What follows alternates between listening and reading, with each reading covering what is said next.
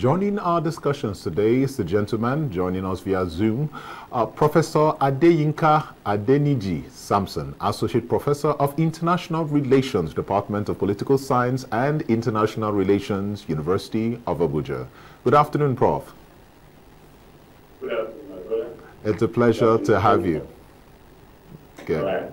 Thank you. First of all, we'd like to say congratulations to Liberia on this huge celebration. Then I would immediately like to ask you a question. Does Liberia have a lot to celebrate, or is this a moment of very deep, sober reflections? Oh, well, it's actually a thing of joy for Liberia to celebrate, Okay. at this time. Now, if you look at a couple of years ago, in which Nigeria also was involved in settling the conflict, the civil war within the Liberia, country.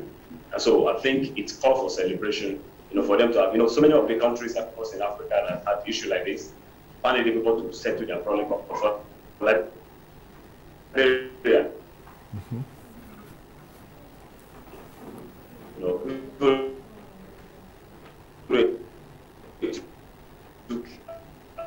And be able to do that, and coupled with the fact that they have consecutively had, transition smoothly, between one government to another, without any rancor. I think it's worth, celebrating, a time like this. All right. Okay, it's worth celebrating. So let's move it a little deeper.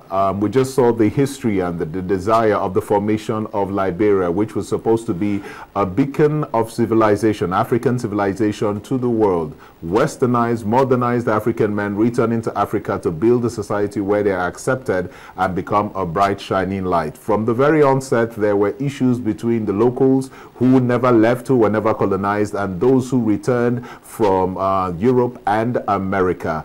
Do you say that we have achieved the lofty ideals that was at the heart of the formation of Liberia? Or rather, to what extent have we achieved these ideals? And if not, why do we celebrate? Liberia is such a wonderful country. In the whole of Africa, I think it's only Ethiopia and Liberia that were not, never colonized, yes. By and coupled with the fact that all of the people that were the ruling class in Liberia were people that came from America precisely. They call them Americo-Liberians. The Americo-Liberians were actually the one dominating the political terrain. Yes, they were. In Liberia. Yes, they've been dominating until when Samuel Doe, Sergeant Doe, decided to stage a coup, that was stage the dictatorial Americo-Liberian leadership, at that time. So, and that was what led to their unnecessary war that caused loss of several lives and property, and several lives of other African countries also were involved, that civil war at that time. So, but nevertheless, things at least relatively stable in the country, and it was celebrated, to be honest, if not for the way and manner it was handled. It would have been a serious issue, and we actually had a fair share of the challenge. Many of them moved down to all our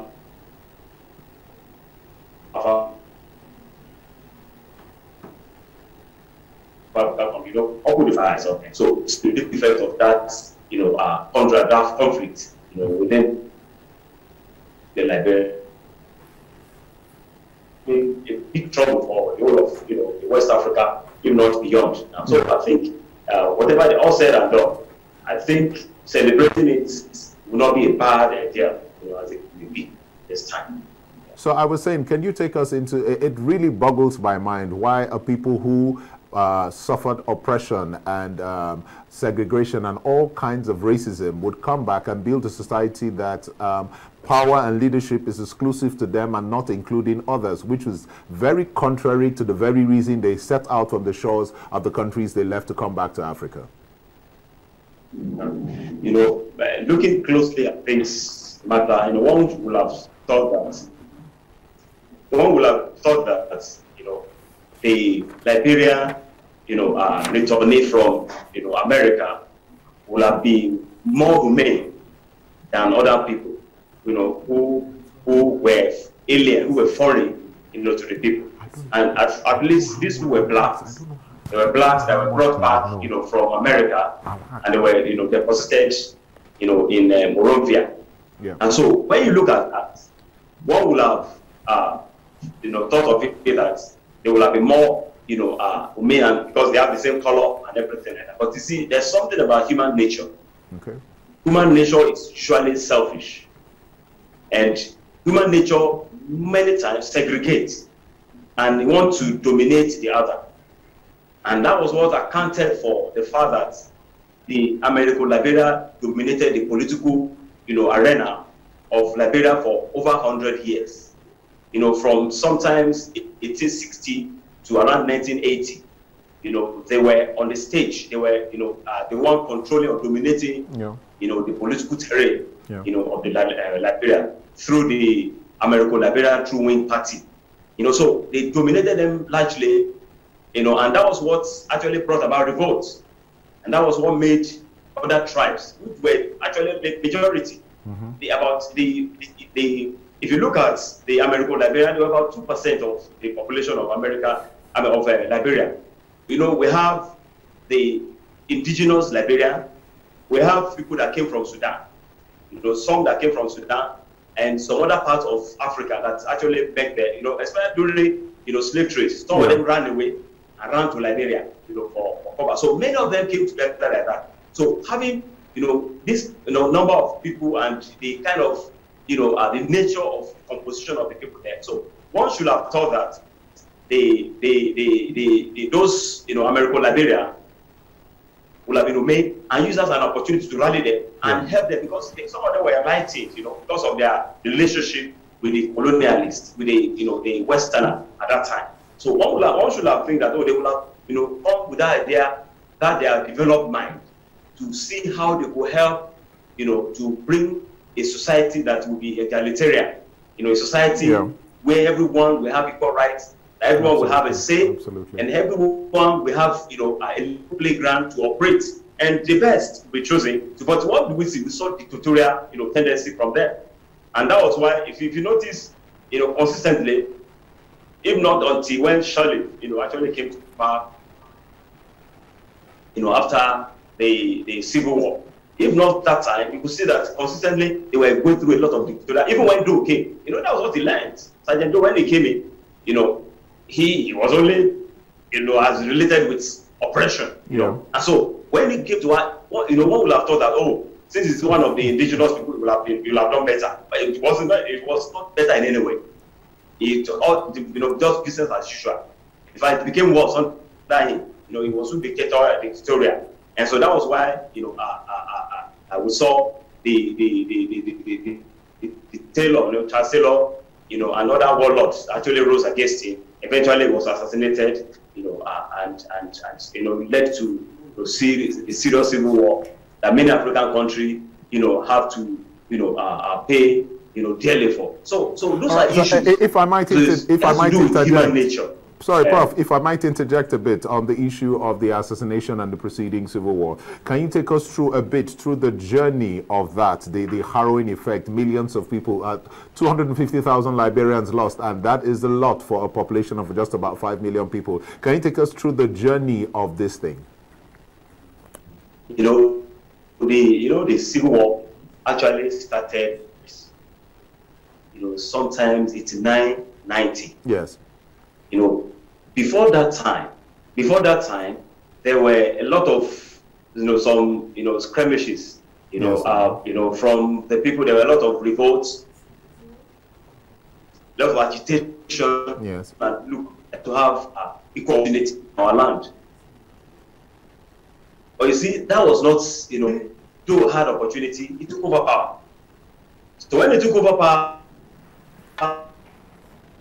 so they were thinking that, oh, fair. They were expecting things to be, done differently from what it was, or what it were. Or, Samuel Doe and, in that. About 20 soldiers were brought together, So and it just seamlessly, got through with a coup. So when they got there, he also oppressed people. He also places, indigenous, divide, Okay. and so because of that, this would have been better for us. It will have been an avenue to do things Quite differently. the way they expected it. When hello, pardon? Hello, all right. Hello. So Chancellor, was also a hello. Hello, I can hear you. I can hear you. Hello, Professor. I can hear you. Chancellor, all right. Let me move on. All right, Chancellor was, one of the Liberian who are interested in, the political,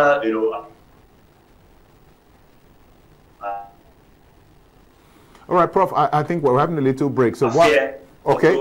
And several others. Okay. So, Prof. Let me ask.